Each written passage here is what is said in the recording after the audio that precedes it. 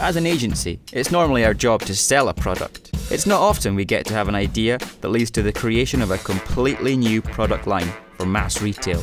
But that's exactly what happened when the UK's largest craft beer brand, BrewDog, briefed us to launch their newest bar in Soho.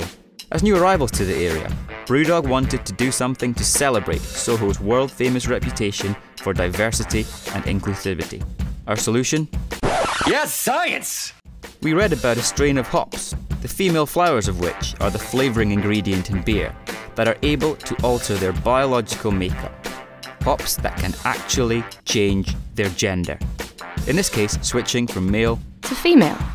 And that gave us an idea that became No Label, the world's first transgender beer.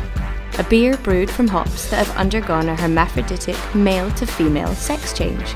In fact, No Label was a Kolsch-style beer, brewed with ale yeast and then cold conditioned to give the characteristics of a lager. So even the liquid in the bottle resists categorization, drawing parallels with individuals who identify in a similar non-binary way. Every single penny of profit from the sale of No Label was donated to charities supporting the transgender community via a group called Queerest of the Queer. We ended up raising thousands of pounds, and the group even put their name on the bottle. A huge media outreach campaign delivered a reach of over 1.1 billion in just 5 days. It gave us permission to talk about BrewDog's passion for craft and its belief that great tasting beer should be for everyone, regardless of age, colour, creed or gender.